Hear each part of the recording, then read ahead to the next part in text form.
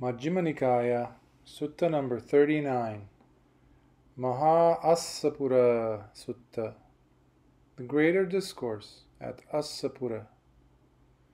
Thus have I heard. On one occasion the Blessed One was living in the Angan country at a town of the Angans named Assapura. There the Blessed One addressed the bhikkhus thus. Bhikkhus, Venerable Sir, they replied. The Blessed One said this: Recluses, bhikkhus, that is how people perceive you.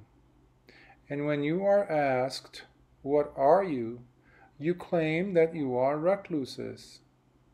Since that is what you are designated and what you claim to be, you should train thus. We will undertake and practice those things that make one a recluse, that make one a Brahmin, so that our designations may be true and our claims genuine, and so that the services of those whose robes, alms food, resting place, and medicinal requisites we use shall bring them great fruit and benefit, and so that our going forth shall not be in vain, but fruitful and fertile. And what, bhikkhus, are the things that make one a recluse? That make one a Brahmin? Bhikkhus, one should train thus. We will be possessed of shame and fear of wrongdoing. Now, bhikkhus, you may think thus. We are possessed of shame and fear of wrongdoing. That much is enough. That much has been done. The goal of recluseship has been reached. There is nothing more for us to do. And you may rest content with that much. Bhikkhus, I inform you, I declare to you, you who seek the recluse's status, do not fall short of the goal of recluseship while there is more to be done. What more is to be done? Bhikkhus, you should train thus. Our bodily conduct shall be purified, clear and open, flawless and restrained, and we will not laud ourselves and disparage others on account of that purified bodily conduct. Now, bhikkhus, you may think thus. We are possessed of shame and fear of wrongdoing, and our bodily conduct has been purified. That much is enough. That much has been done. The goal of recluseship has been reached. There is nothing more for us to do. And you may rest content with that much. Bhikkhus, I inform you, I declare to you, you who seek the recluse's status, do not fall short of the goal of recluseship while there is more to be done. What more is to be done? Bhikkhus, you should train thus. Our verbal conduct shall be purified, clear and open, flawless and restrained, and we will not laud ourselves and disparage others on account of that purified verbal conduct. Now, bhikkhus, you may think thus. We are possessed of shame and fear of wrongdoing. Our bodily conduct has been purified, and our verbal conduct has been purified. That much is enough. That much has been done. The goal of recluseship has been reached. There is nothing more for us to do. And you may rest content with that much. Bhikkhus, I inform you, I declare to you, you who seek the recluse's status, do not fall short of the goal of recluseship while there is more to be done. What more is to be done? Bhikkhus, you should train thus. Our mental conduct shall be purified, clear and open, flawless and restrained, and we will not laud ourselves and disparage others on account of that purified mental conduct. Now, bhikkhus, you may think thus.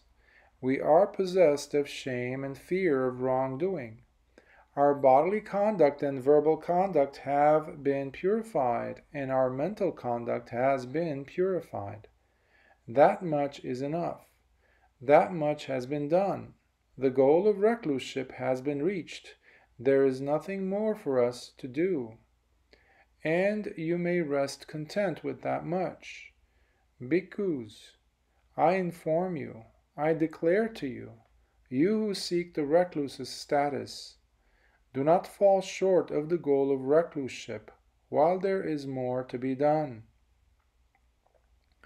What more is to be done?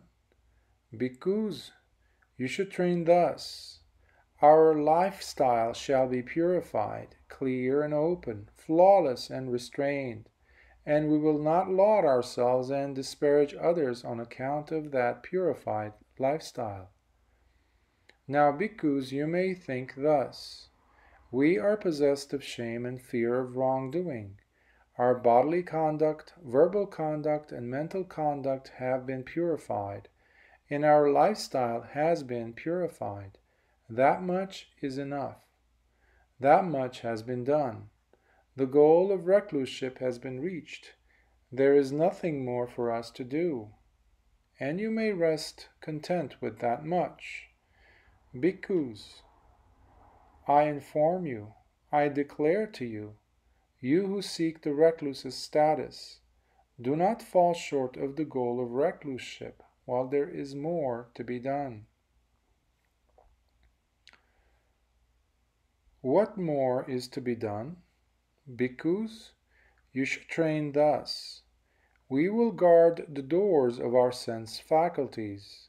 On seeing a form with the eye, we will not grasp at its signs and features, since if we left the eye faculty unguarded, evil, unwholesome states of covetousness and grief might invade us.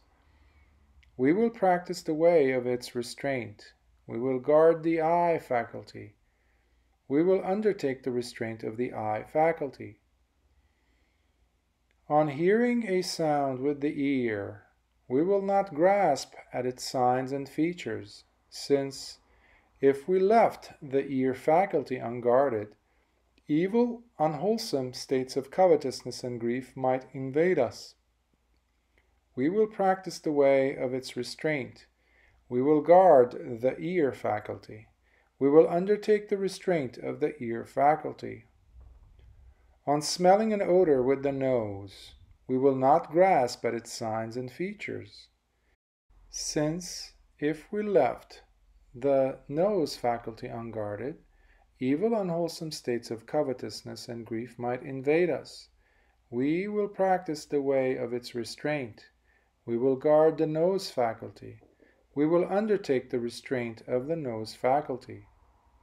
On tasting a flavor with the tongue, we will not grasp at its signs and features, since if we left the tongue faculty unguarded, evil, unwholesome states of covetousness and grief might invade us.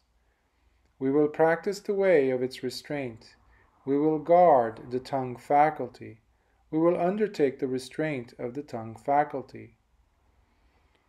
On touching a tangible with the body, we will not grasp at its signs and features, since if we left the body faculty unguarded, evil, unwholesome states of covetousness and grief might invade us. We will practice the way of its restraint. We will guard the body faculty. We will undertake the restraint of the body faculty.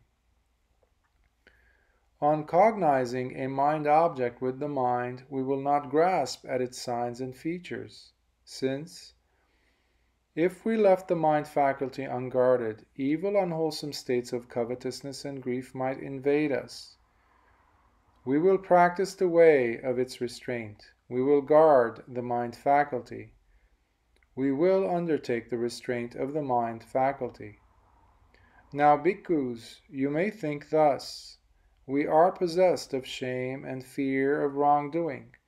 Our bodily conduct, verbal conduct, mental conduct, and lifestyle have been purified, and we guard the doors of our sense faculties.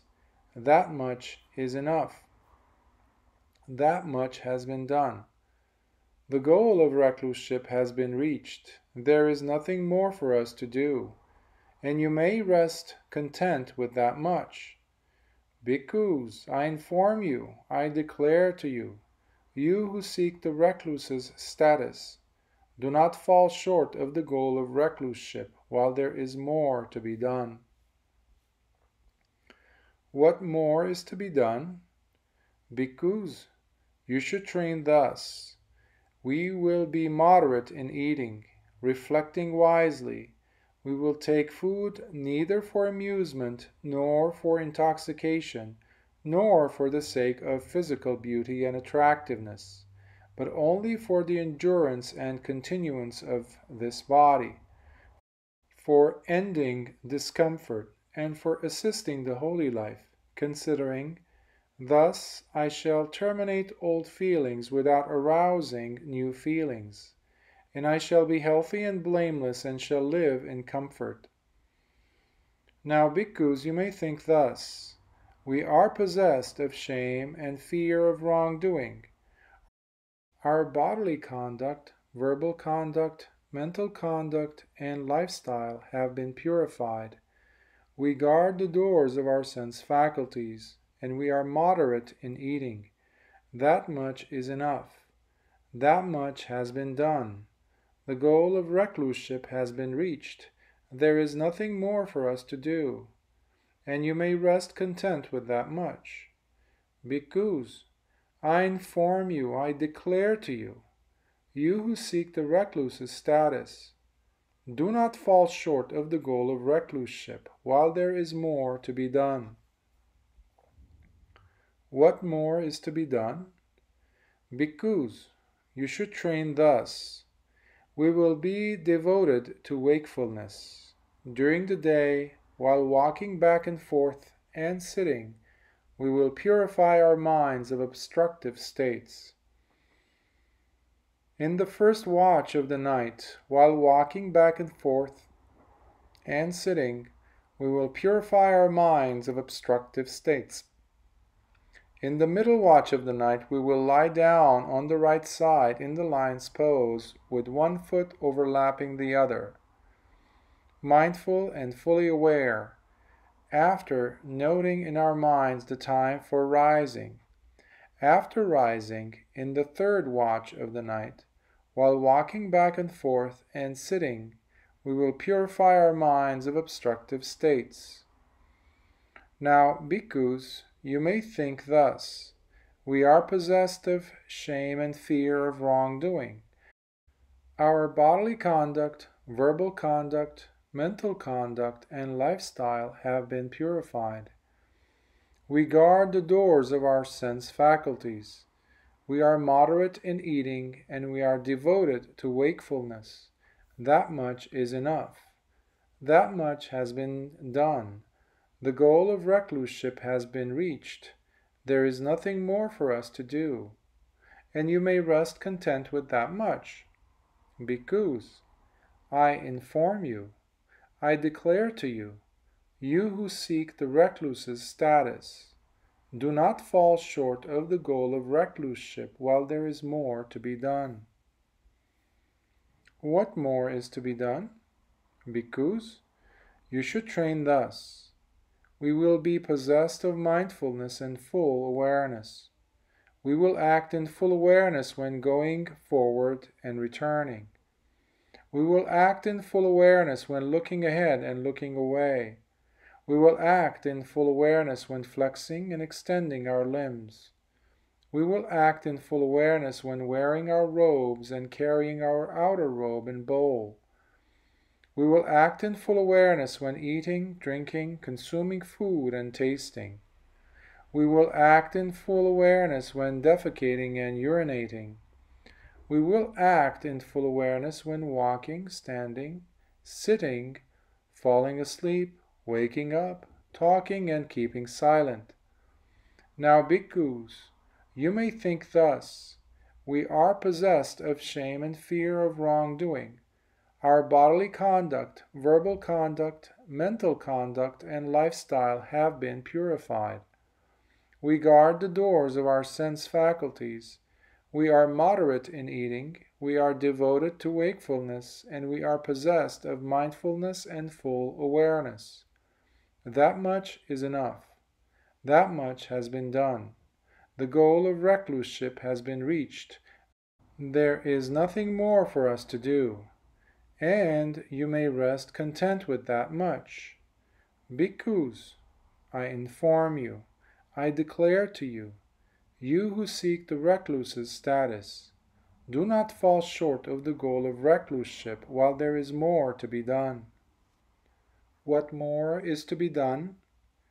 Here, bhikkhus, a bhikkhu resorts to a secluded resting place, the forest, the root of a tree, a mountain, a ravine, a hillside cave, a charnel ground, a jungle thicket, an open space, a heap of straw.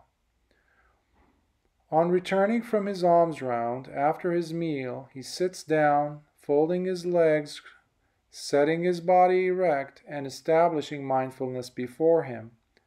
Abandoning covetousness for the world, he abides with a mind free from covetousness. He purifies his mind from covetousness. Abandoning ill will and hatred, he abides with a mind free from ill will, compassionate for the welfare of all living beings. He purifies his mind from ill will and hatred.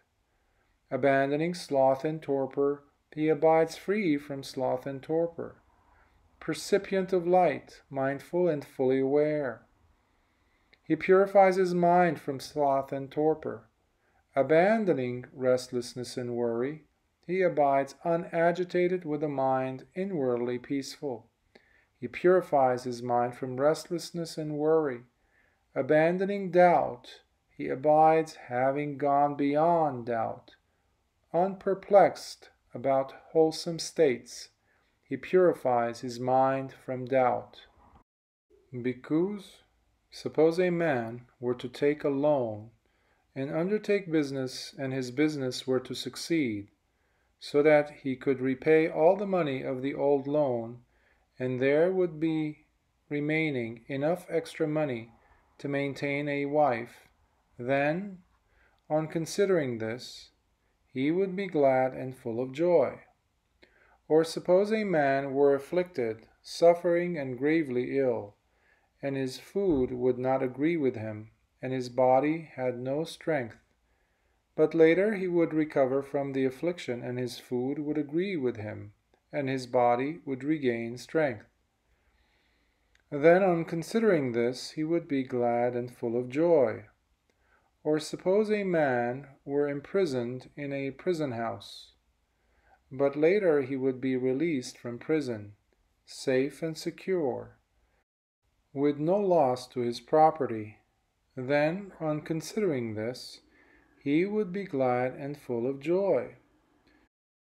So too, bhikkhus, when these 5 hindrances are unabandoned in himself, a bhikkhu sees them respectively as a debt, a disease, a prison house, slavery, and a road across a desert. But when these 5 hindrances have been abandoned in himself, he sees that as freedom from debt, healthiness, release from prison, freedom from slavery, and a land of safety.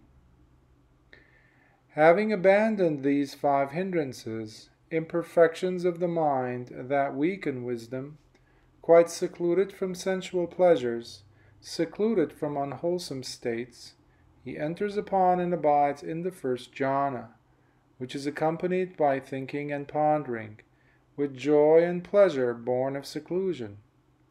He makes the joy and pleasure born of seclusion drench, steep, fill, and pervade his body, so that there is no part of his whole body unpervaded by the joy and pleasure born of seclusion. Just as a skilled bathman or a bathman's apprentice heaps bath powder in a metal basin, and sprinkling it gradually with water, kneads it until the moisture wets his ball of bath powder, soaks it, and pervades it inside and out. Yet the ball itself does not ooze. So too, a bhikkhu makes the joy and pleasure born of seclusion drench, steep, fill, and pervade this body, so that there is no part of his whole body unpervaded by the joy and pleasure born of seclusion. Again, bhikkhus, with the stilling of thinking and pondering, a bhikkhu enters upon and abides in the second jhana, which has self-confidence and singleness of mind without thinking and pondering, with joy and pleasure born of collectedness of mind. He makes the joy and pleasure born of collectedness of mind drench, steep, fill, and pervade this body, so that there is no part of his whole body unpervaded by the joy and pleasure born of collectedness of mind.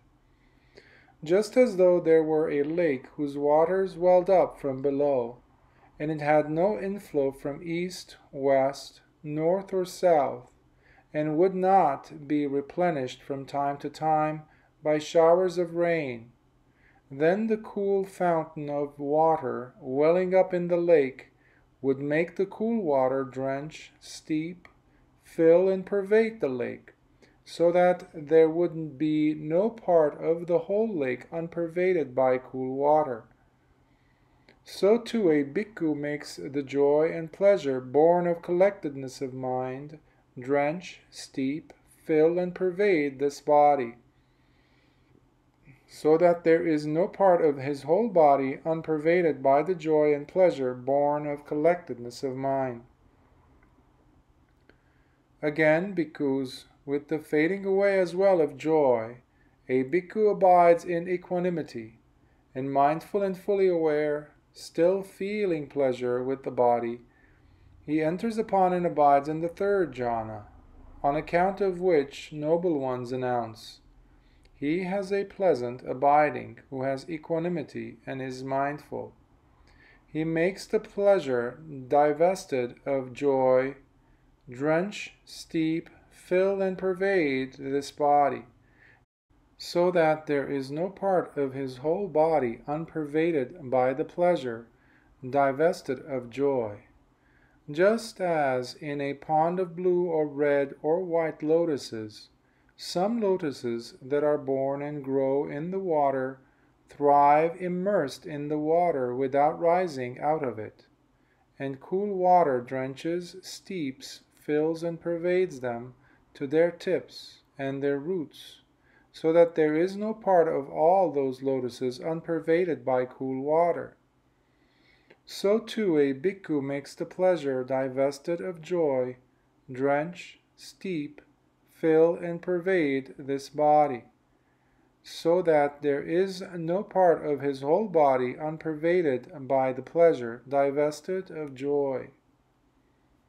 Again, bhikkhus, with the abandoning of pleasure and pain, and with the previous disappearance of joy and grief, a bhikkhu enters upon and abides in the fourth jhana, which has neither pain nor pleasure, and purity of mindfulness due to equanimity.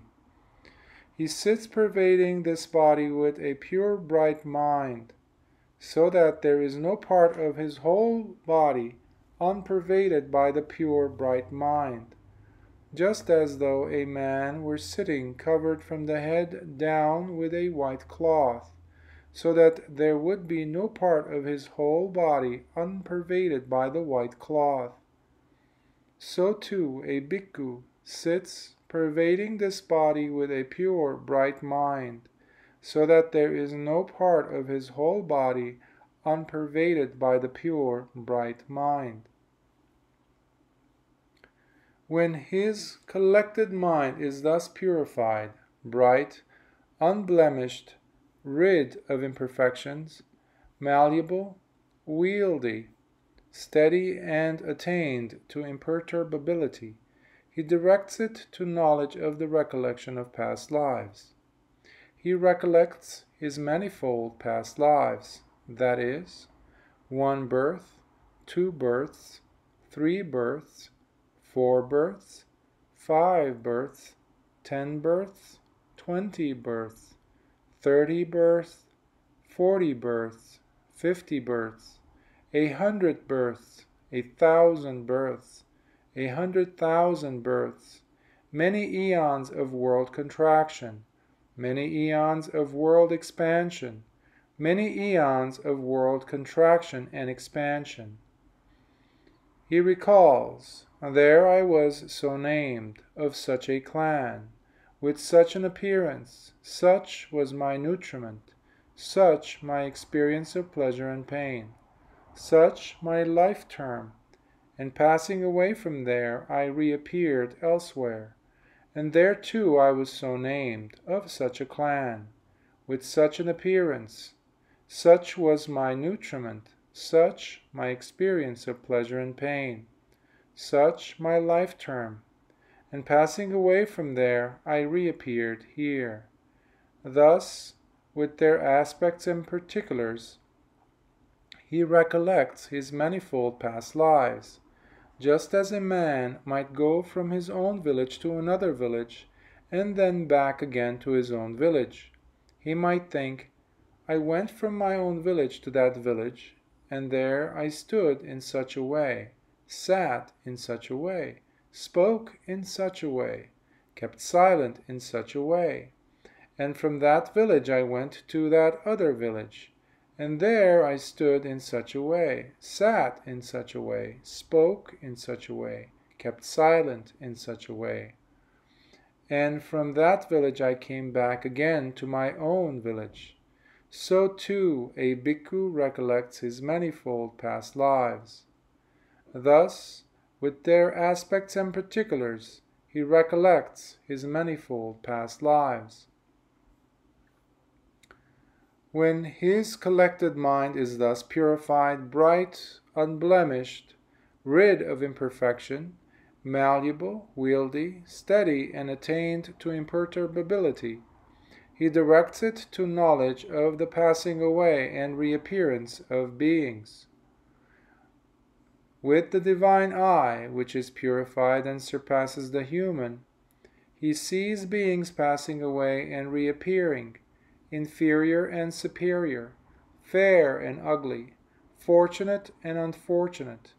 He understands how beings pass on according to their actions thus. These were the beings who were ill-conducted in body, speech, and mind, revilers of noble ones, wrong in their views, giving effect to wrong view in their actions. On the dissolution of the body after death, have reappeared in a state of deprivation, in a bad destination, in perdition, even in hell. But these were the beings who were well conducted in body, speech, and mind, not revilers of noble ones, right in their views, giving effect to right view in their actions. On the dissolution of the body after death, have reappeared in a good destination, even in the heavenly world. Thus, with the divine eye, which is purified and surpasses the human, he sees beings passing away and reappearing, inferior and superior, fair and ugly, fortunate and unfortunate, and he understands how beings pass on according to their actions. Just as though there were 2 houses with doors and a man with good sight standing there between them, saw people entering the houses and coming out and passing to and fro. So too with the divine eye, which is purified and surpasses the human, a bhikkhu sees beings passing away and reappearing, and he understands how beings pass on according to their actions. When his collected mind is thus purified, bright, unblemished, rid of imperfection, malleable, wieldy, steady, and attained to imperturbability, he directs it to knowledge of the destruction of the contaminants. He understands as it actually is. This is suffering. This is the origin of suffering. This is the cessation of suffering. This is the way leading to the cessation of suffering. These are the contaminants. This is the origin of the contaminants. This is the cessation of the contaminants. This is the way leading to the cessation of the contaminants. When he knows and sees thus, his mind is liberated from the contaminant of sensual desire, from the contaminant of becoming, and from the contaminant of ignorance. When it is liberated, there comes the knowledge. It is liberated. He understands birth is destroyed. The holy life has been lived. What had to be done has been done. There is no more coming to any state of being. Just as if there were a lake in a mountain recess, clear, limpid, and undisturbed, so that a man with good sight standing on the bank could see shells, gravel, and pebbles, and also shoals of fish swimming about and resting. He might think, there is this lake, clear, limpid, and undisturbed, and there are these shells, gravel, and pebbles, and also these shoals of fish swimming about and resting. So too, a bhikkhu understands as it actually is. This is suffering. This is the origin of suffering. This is the cessation of suffering. This is the way leading to the cessation of suffering. These are the contaminants. This is the origin of the contaminants. This is the cessation of the contaminants. This is the way leading to the cessation of the contaminants. He understands birth is destroyed. The holy life has been lived. What had to be done has been done. There is no more coming to any state of being. Bhikkhus. A bhikkhu such as this is called a recluse, a Brahmin, one who has been washed, one who has attained to knowledge, a holy scholar, a noble, an arahant. And how is a bhikkhu a recluse? He has quieted down evil, unwholesome states that defile, bring renewal of becoming, give trouble, ripen in suffering, and lead to future birth, aging, and death. That is how a bhikkhu is a recluse. And how is a bhikkhu a Brahmin?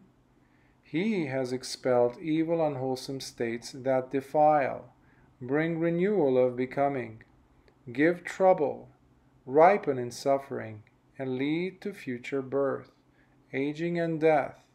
That is how a bhikkhu is a Brahmin. And how is a bhikkhu one who has been washed?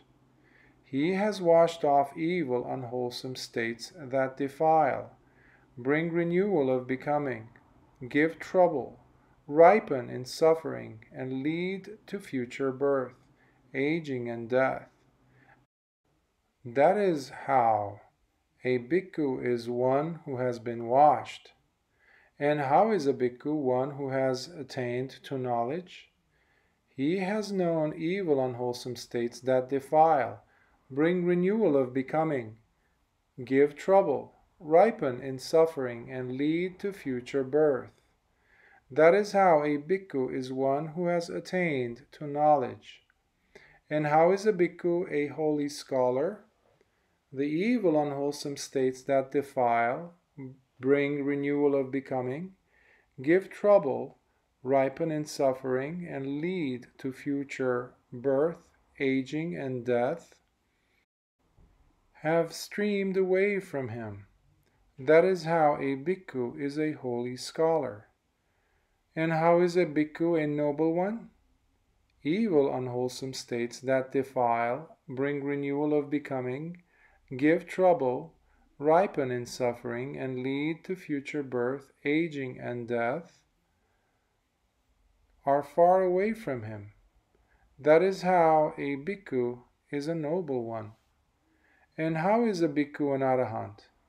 evil, unwholesome states that defile, bring renewal of becoming, give trouble, ripen in suffering, and lead to future birth, aging, and death, are far away from him. That is how a bhikkhu is an arahant. That is what the Blessed One said. The bhikkhus were satisfied and delighted in the Blessed One's words.